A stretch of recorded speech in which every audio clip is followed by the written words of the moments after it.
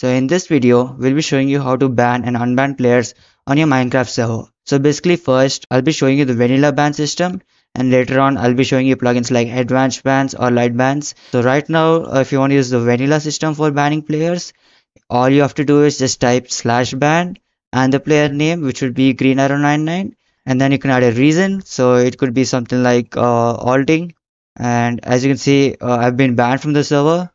So now, if you look at the console, you'll notice that it says banned for alting over here.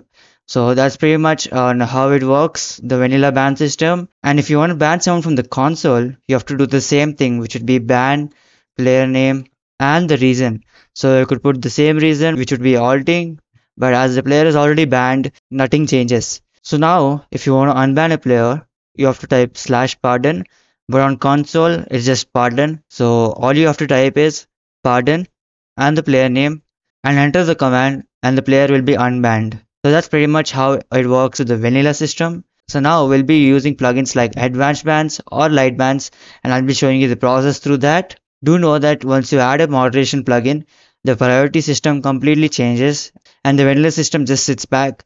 So basically the new moderation plugin is in charge and is going to be taking care of every single thing. So right now, let me just stop my server and I'll be uploading the advanced band plugin over here. And once that's done, I can go back to console and I can start the server. As you can see, the plugin has been loaded successfully. So now I can go back to my server, and now you can type /plugins and you'll see that the plugin has been loaded over here. You can even hover over it and you'll see the version and the author name. So now the plugin pretty much works in this manner. To ban a player, all you type is /ban and the player name and the reason. So the reason can be anything. So I could type something like /alting, and that's pretty much how it works. But for this example, I'll be showing you the temporary ban feature which advanced ban offers. So the command is pretty much just /temp_ban and then the player name, and then comes the reason. So you could add anything like could be 1 second or 1 minute or 1 month, or it can even be 1 week. So that's the whole format list. You can even just go back to typing 1 and you'll see the whole list over here. So I could just select something like 10 seconds maybe.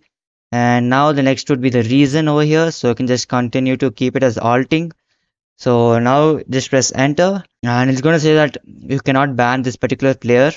That's because I'm currently op. So let's copy this particular command and let's deop myself. And let's type this command from the console. So now I'm at the console over here. So now I can just paste the command. So let me just go back with the command again. So the command is basically temp ban, then the player name, then the duration, then the reason. So now you can just enter it and you'll see that the user has been banned. So let me just go back to Minecraft and show you the new format that you'll see. So as you can see, there's a whole new format over here. Previously on the vanilla ban system, all it said was you were banned, but on this particular plugin, it's going to give a whole ban message. So it's pretty much it's going to give you a reason, a duration, and a particular extra message which you can configure. So everything's up to you actually. You can configure them as per your wish. But yeah, that's pretty much it on the overview. See you next time.